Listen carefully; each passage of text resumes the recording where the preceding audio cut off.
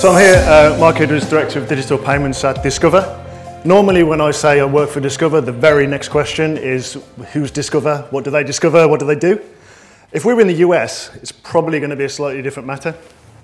So Discover in the US are a massive bank and the third biggest card holder in the US. So Visa, MasterCard, Discover in that order. So actually they're really, really big in the US.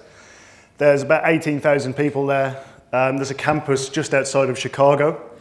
It's probably about 15,000 people there. It's absolutely ridiculously big. Kind of decorated a bit like an 80s Mediterranean high-end hotel. It's pretty special. And there's two parts of the business. There's direct banking, which is essentially the bank they have. They do a lot of lending for sort of students, the cashback, just the general bank, if you will. And then the US card issuing, so these actual Discover cards, which look like the tiny grey picture you definitely can't see there. So that's about 97% of the work that's over there. The other half is the payment services, which is the 3%, and that's the bit that I work for. And you may go, well, that's only 3%, that's not very meaningful, is it?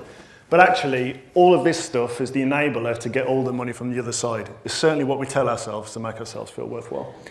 The thing is that the payment services part do is, if you're a bank, so if you're a Barclaycard, for instance, in the UK, you need to talk to Visa, MasterCard and Discover. We do all the networks for that, so there's certain sort of licenses. We're pretty global. We operate, it is US based, but we operate across sort of Asia and APAC, Europe as well, but normally as sort of franchise model that we go through. So, huge thing in the US, you definitely know who we were if you were from America. What do we actually do in Farnborough, which is where we're based in Fleet? Farnborough, which is where we're based locally. Discover in Farnborough is seen as a sort of technical centre of excellence. There's about 450 engineering type people there, so more of sort of the digital, the digital payments type people. So you've got opportunities there around application development, so developers, business analysts, so the people that can kind of go into detail about what they want. Technical management, technology management, which is, I guess, what I am. So not really any real work, just sort of sitting there watching other people work. Data engineers as well, so things that work with big data. DevOps engineers, which is the thing that you'll hear a lot about in IT, so automated, taking stuff to production. Quality assurance and quality engineers, which I think in the olden days was called test. And then Scrum Masters as well, which is one of the things we operate is Agile, and Scrum Masters are the kind of ringleaders that get everybody together and make sure they're going to be okay. Right now, we actually work just in an entrance through a shopping centre in Farnborough called the Mead Shopping Centre. As of September, we're going to move to that place. That's just a picture of it. But we're going to move to that place in Farnborough Aerospace Centre, which is a brand new building. Really, really, really nice building when you walk around it. Even if it hasn't got the furniture in at the moment, it's looking really good. So that's where we are. That's the kind of opportunities. Now, deep down, what do we actually do?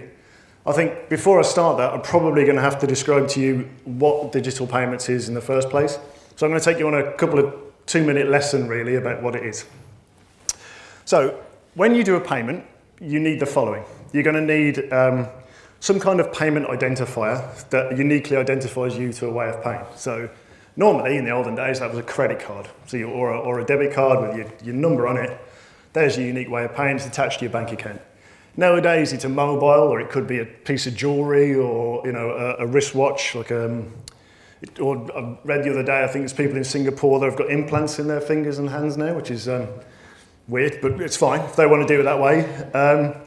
The other thing is you need the proof that this method I'm handing over actually belongs to me. So again, in the olden days, you used to have a credit card and you had a signature, and you used to compare the signature. And also some assurance from the person that's taking the money from you, you've actually got the money to pay for it when it goes to the other side. So if I'm going to take you back to somewhere like the 80s, let's say, if I was going to do a payment transaction, a digital payment transaction, I'd take my card and I'd put it on these things. That is a zap machine, apparently. And you can see the card fits in there. There's a little piece of paper that sits over the top. You slide it along and you just get those. And if I was to pay for that, I'd basically give my card over to the person, do a bit of a slide. They'd show me the card. They'd look. I'd obviously have my own name on there, not some random, but they'd sign it, they'd check it and go, okay, I can confirm this card belongs to you. There's the method of payment, this belongs to you. The one thing they didn't have in those days is a way of proving that it was me that actually had enough money in the funds, sort of funds in the bank, etc. So what would happen really is that they take these little leaflets, they put them all on, probably on a spike, physically send them over to their bank, so Discover with a physical card number written on top, and the bank would honour it up to a certain amount of money, but it was really a trust system. You know, the very most you could offer is somebody taking your money that could look at you and know you had the money in the account just by looking in your eyes, which isn't the most reliable way of doing things. Things have moved on from the 80s, as you might realise. The first thing we did is replace the bit in the middle to like a proper chip and pin device or a contactless that you start touching. That would send the card number, instead of going onto a piece of paper, directly to the bank. The card would change as well, so you'd have a chip and pin card or a contactless card, and that's gone round. And the other thing is, you wouldn't want to see that, but I've just changed the word token on that, and that was one of the key things that happened, the key enabler. Instead of passing around your card number or dialing up and saying that, everything became tokenized, and that was the enabler that enabled mobile phones to take off. So there was a whole thing around mobile phones, and then Apple Pay decided to do it properly, Google Pay followed. And now, because we have a token, you can use this thing as a method of payment. And the token is essentially what we do in Discover in Farnborough. It's the enabler of all those things. It creates the token, it stores it, and then it provides ways of loading all the card numbers, etc., onto that device, whatever that might be. So that's where we are today. I thought I'd just give you a minute or two really just around the future. So if one of your people joined today, what they'd actually be working on in the future. And this is really just a real quick overview of the stuff that we do and the stuff that we're looking to enable in the future.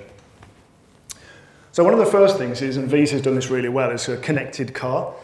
And if you can imagine, instead of a mobile phone, the method of payment or identification is your car. So it's the shape of your car, the colour of your car, your number plate. So you can drive up, and we can do this today with apps and stuff, but you literally just drive up to a petrol station, for instance, or a gas station, because this was the US at the time. You come in, and it knows it's your car. It knows some locations that it's your car, so it knows you're going to pay. Gets the fill, drive off, completely frictionless, don't have to do anything. Wearables are taking off, maybe not. This guy has a wearable in his coat, and I think that a lot of the articles you read about this is, truly, are people going to do this? So it's still up and on. The one thing that I definitely think will happen is appliances. So you always get the example of the clever fridge that looks at your milk and goes, well, that looks a bit like you need some more milk for your tea. I'll go and order it for you, like completely without your say-so. It'll go to Amazon. Come and order, and all of a sudden the Amazon will turn up with all the stuff that you need automatically. The reason why you can do that is around AI as well, and that's the fourth one on there. So more and more now, chatbots are being employed as you go into things, and you can pay using chatbots. So instead of phoning up, I've literally just had to phone up to pay for some, getting my loft boarded, weirdly. So I've had to phone up and talk to a human being, which was nice, and give them my card number and everything. Now, more and more, you're talking to either a chatbot online or a sort of a voice chatbot with something at the front. And that's handling all of that without you really realising it at the time. So they're the first ones, and this is called like Internet of Things, ways to pay, and that's one of the first sections that's coming in. The next section is really about frictionless payments. And by that, I mean, forget touching anything, forget walking in and having to find a card or anything. You just pay just by being there, and it knows you.